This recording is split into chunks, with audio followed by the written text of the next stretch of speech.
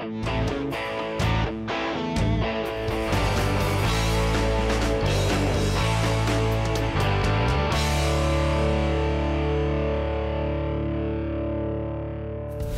Chip Foose, and today on the C-28 project, I'm going to replace that wore out wood in the bed. I just got back from the truck shop in Orange, where I just got a brand new wood kit. I've got the new metal strips, and I've got a bolt kit. We're going to pull that out. We're going to measure for the holes that have to be drilled for the wood. Then we can stain that. We'll get the strips powder coated, and then we'll start assembling it.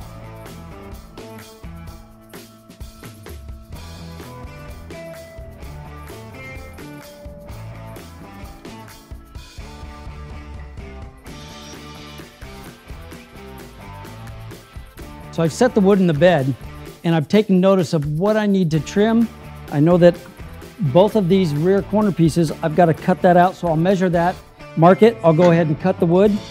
Now, on the two outside pieces that the bolts go through, what I did is I took one of the new metal strips, and I set that in here to see where all of the holes that bolt through line up on that strip. So 3 of them actually have holes, 1 of them does not have that hole, so I've marked it. I'm going to go ahead and set that over the wood, mark where those will be, which I can do outside here now.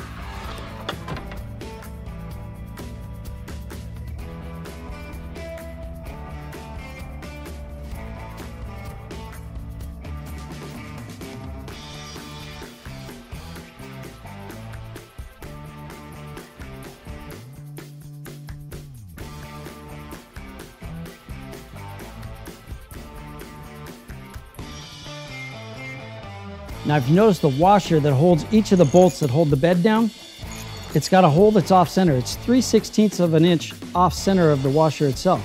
So when I marked all the holes in the wood, I went ahead and put 2 indications there. One that's directly in line back 3/16 of an inch. One is for the bolt, and one is the center of the washer itself. Then I'll take a wood drill, and I'll go ahead and drill that down so the washer will sit flush. And then the bolt going through, we'll go all the way through to where we're going to bolt the bed down, and that little offset will keep the bolt from spinning when we tighten it up from the bottom.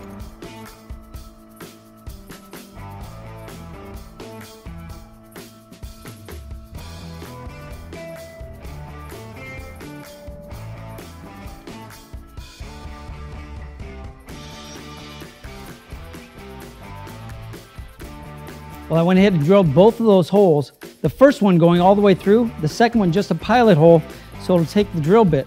Now I'm going to drill this down so it's just the depth of the washer.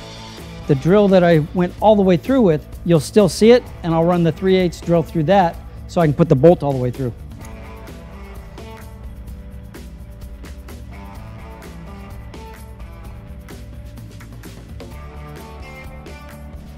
The big hole has been drilled for the washer.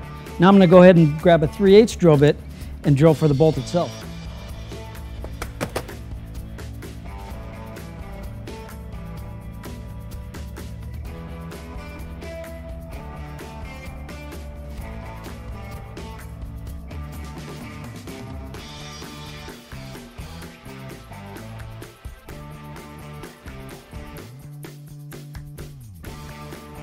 Now on the 2 back corner pieces, I actually have to notch that for the stake bed pocket. So I've indicated both of those. I'm going to go ahead and cut those.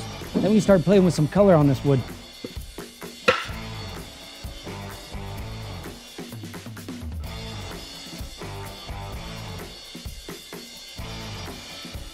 Okay, I've got all my holes drilled and I've got my corners cut. I'm going to take a piece of 320 sandpaper and I'm going to sand off all the pencil lines that I put on there. Then we can get to business.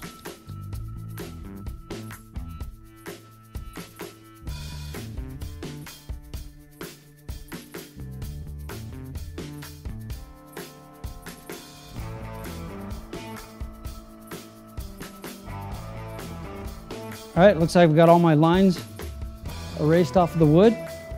We're ready to start adding some color, but now's where you're gonna think I'm a little bit crazy because I'm putting a brand new wood kit in the bed, but I don't want it to look brand new. I'm gonna actually distress this a little bit.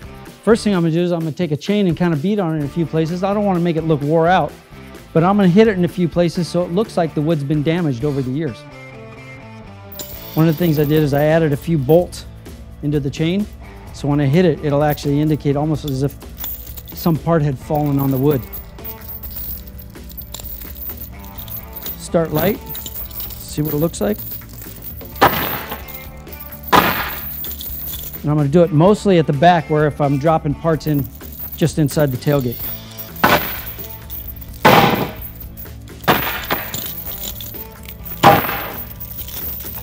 Get into the corners here.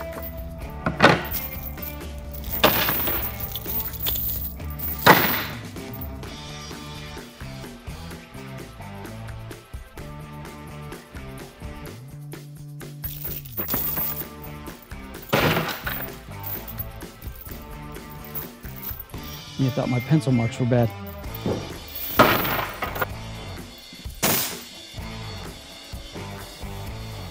Well, I like that. Let's start putting some color on it. For this project, I'm making my own stain. I've put a little acetone in the bucket, and I'm using some black automotive paint to make an ebony stain. It won't take much of the paint. I'll mix that.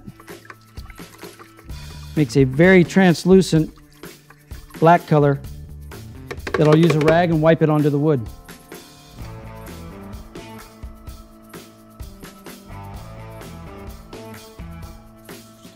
Now I'm using a rag to put this on. If I were to use a brush, I'd be making a mess.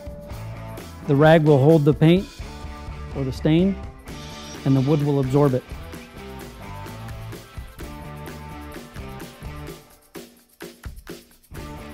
If I were to use an oil-based stain, it takes about 8 to 24 hours to dry before you could put a surface coat on it. And one of the things I like to do is I use an oil over the top rather than putting a clear on. When you clear the wood, you have to keep it perfectly cleared, and you can't get any breaks in that clear, because if the wood starts to absorb any moisture, that clear will start peeling off. And rather than just adding more oil to the wood when it starts to look dry, you actually have to pull the wood out and resurface it again. So by using just an oil, it's going to last a lot longer.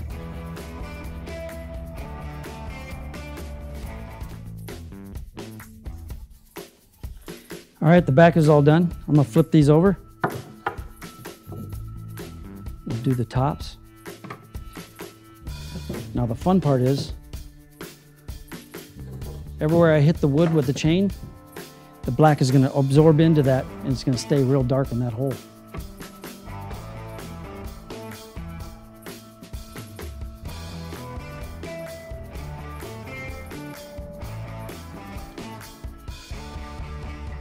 Because I used acetone and automotive paint, that stain's already dry.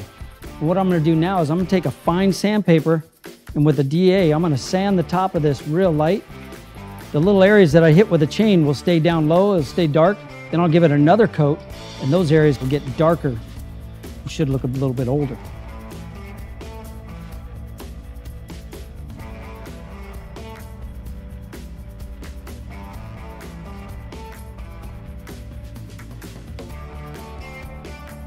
Okay, I've got all that sanded.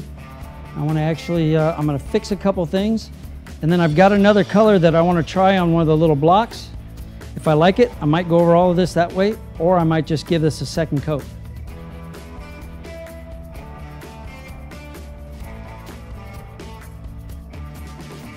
Well, I had a second color that I was thinking of adding to this. I tried it on the little block first. I was thinking it might be cool if it was kind of a orange and black, which is the rest of the detail colors of the truck. But I think it's going to make it look too new and not as distressed. So I'm going to go ahead and just add a second coat on top of this, and I think we're going to be perfect.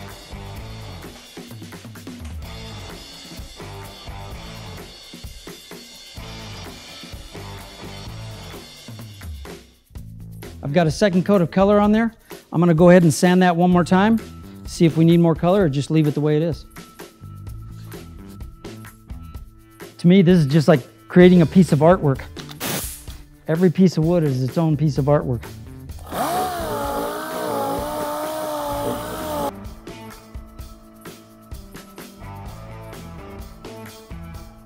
Well, I love what this is looking like right now. But I think what I'm going to do is I'm going to add one real thin layer of this ebony stain just to even the color up a little more over the boards. and then we can actually put a sealer on that.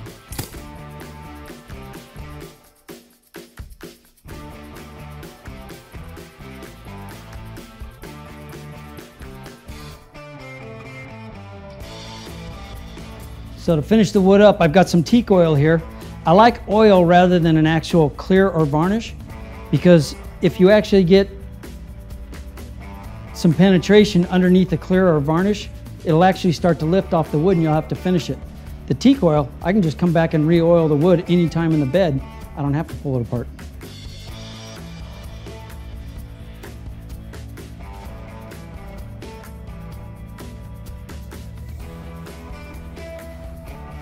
So I'm putting the oil on real heavy here at first. I'm gonna let the wood just absorb it. After I get it all on, then I'm gonna come back with another rag and kind of dry it off so it looks nice.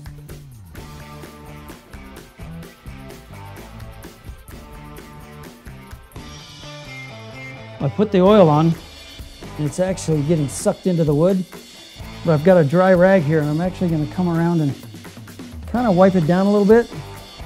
Let it dry, and I'll give it a few more coats.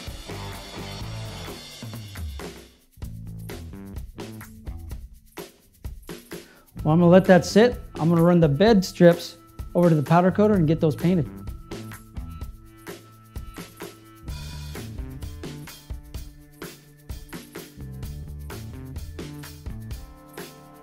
Well, I came in this morning and gave a final coat of teak oil on the wood. I love the way that's looking. It's almost completely dry now. By the time we're ready to put it in, it should be dry. I went by the truck shop in Orange and I picked up a brand new, beautiful, all polished stainless steel bolt kit.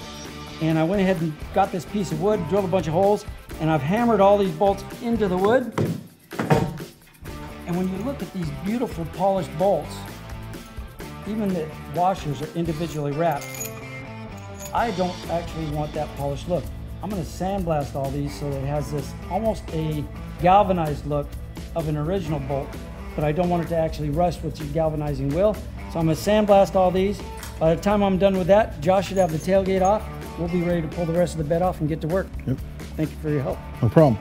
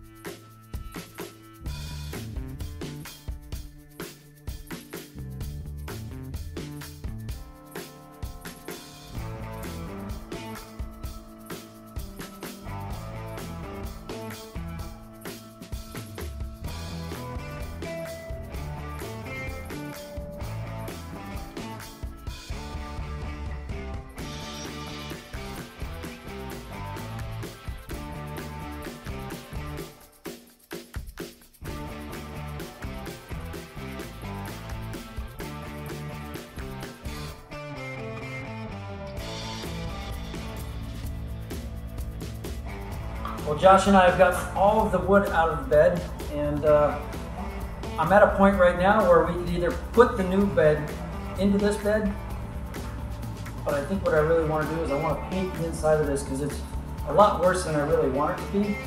It's going to be a lot harder to come back in and try and paint the bed after we put all the strips and the wood into it.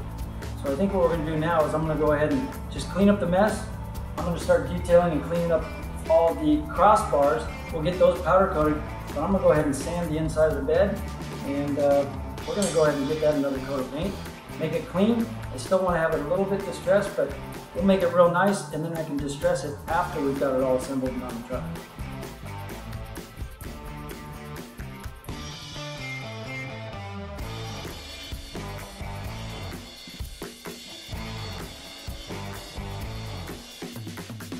Well, last you saw Josh and I, we had decided that the inside of the bed, the paint didn't look good enough to put that wood kit in, so we had decided that we would go ahead and paint the inside of the bed. We got started on it, and unfortunately there was a lot more rust than what we anticipated. Including the outside of the bed as well. Josh made me feel pretty bad that I was trying to save that patina, But he was right. As we looked at the outside of the truck, the surface rust was only going to get worse, so we decided we went ahead and sanded all of that off, got it cleaned up, got it in some primer, and then baked it this morning. We're almost done sanding. We should be able to put it in the booth as soon as we finish all the detail sanding, and we'll get some color on it tonight. One of the things I'll do on a undercut or a reverse radius is I'll just roll the sandpaper to make my block with that. I'll show you how I can control that inside that negative curve.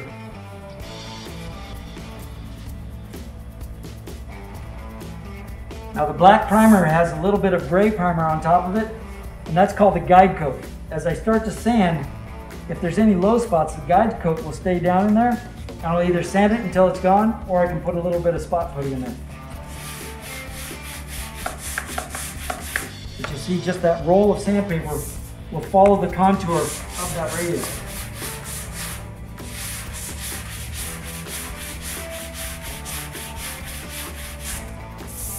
The rest of the bed I did with a Festool and a DA sander.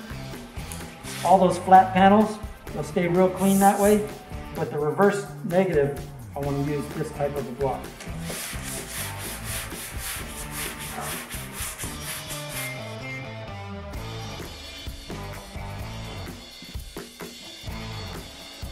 I just have a little bit of sanding to do before we can get the bed into the booth, but since this is my daily driver, I had to order another car, which you just saw showed up, and I'm gonna put this on hold and I'm gonna go drive my car. See ya.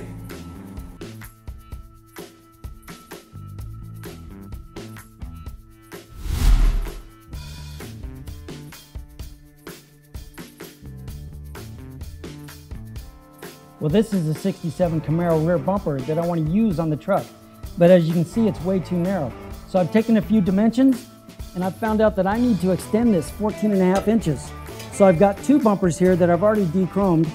I've marked 14.5 inches of one. I'm going to cut that out of the center, split the second one, add it to both sides of that. I'll have the width that I need. Then I've got to build the brackets, and I'll have 67 Camaro bumpers on a 67 pickup.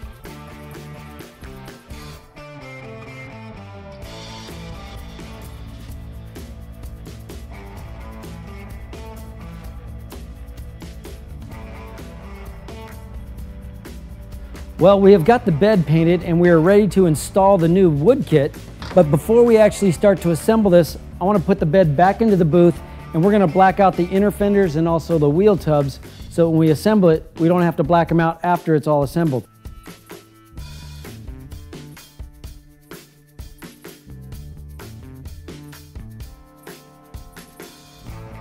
Josh and I have got the bed all taped up, ready to use. We've got 3M professional grade rubberized undercoating.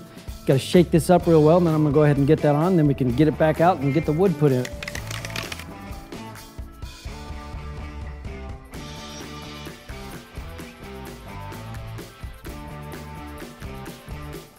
That's dry already.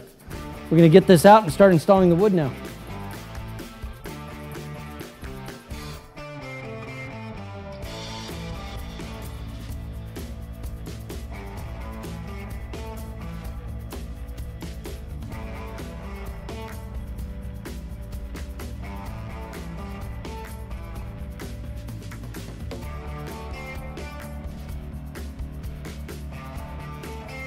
Well, Josh and I have made the bed, or I should say that we have got the bed all assembled now. And, you know, originally we weren't going to paint the truck, but as I started to put the bed kit in, I didn't like the way the inside of the bed was. I was going to repaint that.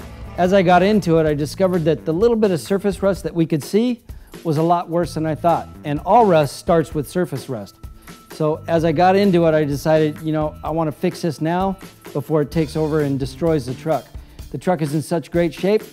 It was easy just to scuff that. We painted it like a stock truck. I didn't want to make it look like a custom paint job. I want it to look like an original truck. Not going to be patinaed anymore. This is going to look like Chevrolet built the C-28 in 1967, and it still survives today.